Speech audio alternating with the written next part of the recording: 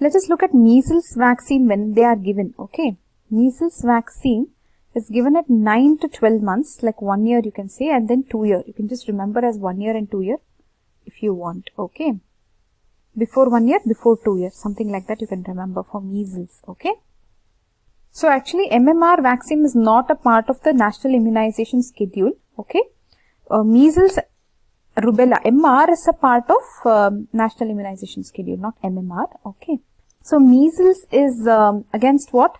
Measles vaccine is against a virus, isn't it? So do you know about this virus?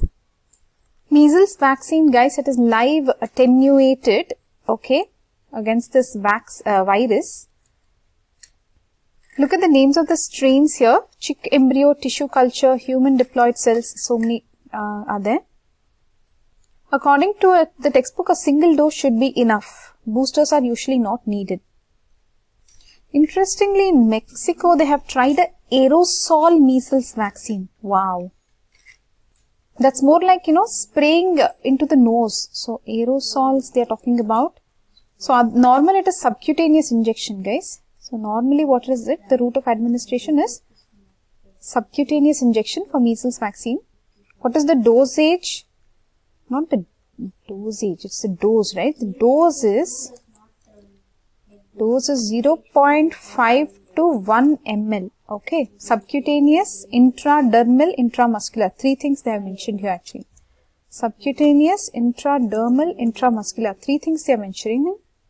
Actually, there is here it says that it is give measles vaccine at 9 to 12 months and then revaccinate at 18 months in the form of MMR. Okay. And in high-risk situations, they can give the vaccine earlier than this 9 months. And then they will follow it up, that is repeat after a gap of 6 months. Okay. Let us look at the precautions now. Reconstituted vaccine must be employed the same day and leftover you should discard. You should not reuse the leftover. Let us look at the contraindications of this. So basically, if the person is having acute illness, sudden illness, then we should not give. And then if they are on immunosuppressive therapy, that is if they are taking steroids or antimetabolites, alkylating agents which will suppress the immune over prolonged period, if they are taking all this, we should not give this vaccine. Then history of convulsions in the child or in the family, if they have this history of convulsions, then this vaccine should not be given. Leukemia, that is a malignancy, isn't it? Basically, that will be the cancer of the blood forming cells, the bone marrow, right? Active tuberculosis, if the person has, okay, don't give if the person has tuberculosis. If the person has leukemia, obviously.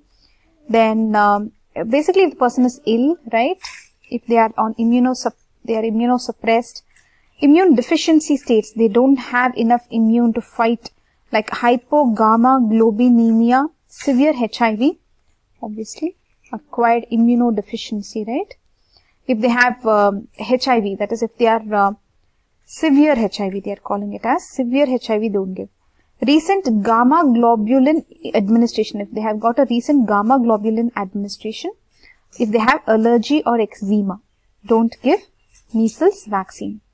So no remarkable complications will occur if they are handling it carefully and administering it carefully, precautions taken and all that. Okay. However, there will be mild measles-like illness with fever and rash 5 to 10 days after immunization. The person will have mild illness, okay, with fever and rash. This can happen, they are saying, all these. Febrile reactions for a day or two from 5th to 12th post-vaccination day. Okay. Convulsions can occur. Slight gastrointestinal upset. Okay. Rhinopharyngitis. So, something to do with the nose and the pharynx. Toxic shock syndrome. So, this would be bad, isn't it? Toxic shock syndrome. So, basically, if it is administered carefully with precautions taken, that should not happen, all this toxic shock syndrome and all, isn't it? So, these are anyways the adverse complications, reactions given in the textbook. So, it is better to know these, okay? So, in this video, what and all we covered? We covered about measles vaccine, right? This is how the measles virus looks. It has RNA. So basically it's a paramyxovirus, isn't it? Under myxovirus, it's a paramyxovirus. In the cytopathic effects of virus, we have seen measles. The cytopathic effect is syncytium or multinucleated giant cell formation. Just remember this for measles. Multinucleated giant cell formation, syncytium for measles virus will cause this type of cytopathic effect. So recap of everything that we have seen so far. Basically, when is measles given? Just before 1 year, just before 2 years. Measles vaccine, which combined with rubella, measles, rubella, MR vaccine. MMR is also available. Measles, mumps, rubella, isn't it? Okay. So then we saw it is measles is caused by virus. So this is a live attenuated viral vaccine, isn't it? There will be live attenuated virus inside this. So these are the strains. If you want, you can remember this. Subcutaneous injection, they have so many varieties: intradermal, intramuscular, aerosols. Also they have told, right? Dose is just 0.5 to 1 ml. Look at this one. The storage of the vaccine, basically, it is in the main compartment, not in the freezing. It's the main compartment. Top, they will keep measles. Okay. So what else we have seen in the precaution? The vaccine, once it is opened, right, the leftover should be discarded. Whatever is there, the same day it has to be used, etc. Leftover is discarded. For more details, you have to look at the exact vaccine bottle and everything about it. Okay, this is just a very high level overview. There will be some hours after which it is opened, storage conditions, everything you should know. Usually all vaccines will be plus 2 degrees centigrade to plus 8 degrees centigrade. Okay.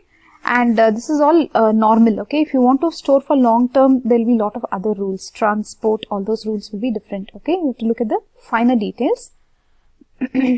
So it will not be administered if the patient has acute illness, immunosuppressive therapy, immunodeficient states, history of convulsions, if they have leukemia, active tuberculosis, severe HIV, if they had recent gamma globulin administration, allergy, eczema, okay. So after the vaccine, what to expect? Mild measles-like illness, fever, rash, febrile reactions, convulsions, gastrointestinal upset, rhinopharyngitis, toxic shock syndrome, okay. But all this, especially if they are administered carefully with precautions taken, this and all should not happen, isn't it? Toxic shock syndrome at least. That's all for now, guys, in measles vaccine. We'll meet you in the next video. Bye-bye. Just to conclude, measles actually spreads via droplets, isn't it? Respiratory droplets, and it's highly contagious, okay? Guys, let's just put a little more information on the disease itself. It's also called as rubeola, measles. It's very common and infectious, okay? A viral infection of childhood it is. And what will be there? Catarrhal symptoms. Typical rash, okay? Measly rash. So there will be pink, blotchy, irregular macular rash, which will first involve the face and the retroauricular area. Okay. It's a frequent, this measles is a frequent cause of ill health, morbidity, especially in undernourished children and children below the age of 3. Okay. In healthy children, it is more or less benign. Okay. So up to 6 months, the maternal antibodies will provide some kind of protection against measles. Actually, the clear text here says that measles is unusual in children before the age of 3 to 4 months and it's mild in the next 6 months. Usually this attacks 1 to 5-year-old children, okay. So it attacks whom? 1 to 5-year-old children, measles, and one attack will confer lifelong immunity. So the causative agent, we already told you, it is measles virus, isn't it?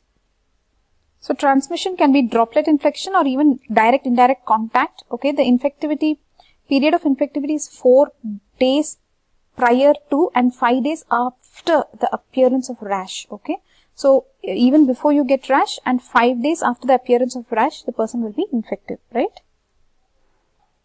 As in clinical features for measles, you have prodromal and then eruptive and convalescent stage.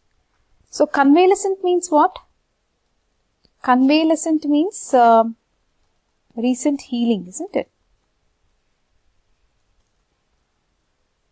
Okay, so these are the 3 stages.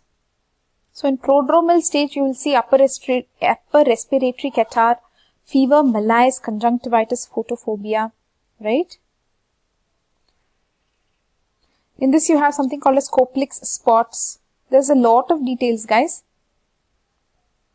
Okay, so how's it going? We're looking at the clinical features. Eruptive phase, there'll be rash, etc. We'll not go into the details. Convalescent is mostly healing, right? Healing stage, that is what convalescent means, right? So disappearance of fever, rash, etc. Now, basically, diagnosis is clinical itself. Basically, we will focus here on the complications of measles, which will scare us about it. Complications of measles. So, this should what is required to convince people to get the vaccine, isn't it? Okay, let's look at this. Immediate complications, guys. We are talking about otitis media. Something to do with the ear, isn't it? Then tracheobronchitis, bronchopneumonia, bronchiolitis, emphysema, giant cell pneumonia. There's a terminology they are using here, giant cell pneumonia, which may prove fatal. Then, so activation of existing tuberculosis, isn't it? Then, vitamin A deficiency, corneal ulceration secondary to vitamin A deficiency that follows after measles. That's why when they give measles vaccination, they also give vitamin A, isn't it? There can be hemorrhagic measles, black measles. It is called as it has fatal outcome, they say.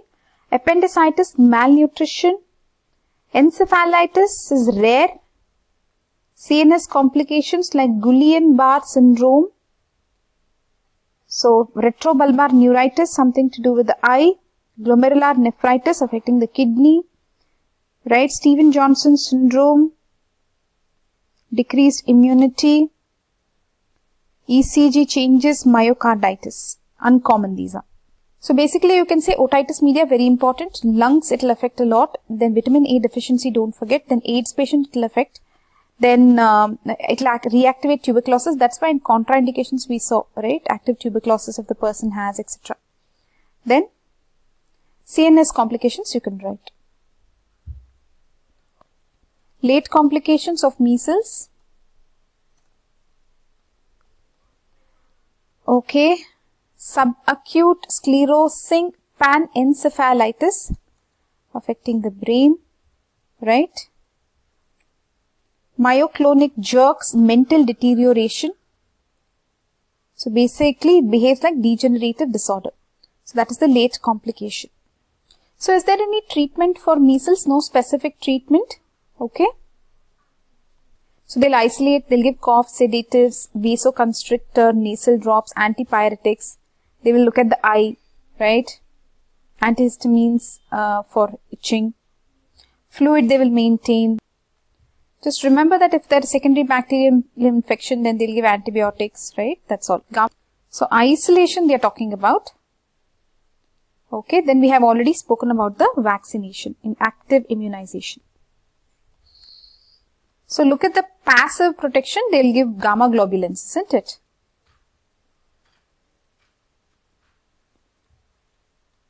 So this, they are not talking about the person itself, they are giving it to the contacts, is it? Healthy susceptible contacts. So just as a continuation, we just looked at the disease itself, rubeola, and usually it attacks 1 to 5 year old child. There are 3 phases: prodromal, eruptive, convalescent. Complications we saw, it can affect the ear, lungs. As a late complication, CNS. No specific treatment is available. That's all. We have looked at measles and measles vaccine in this video. Okay, that's all for now. Bye-bye.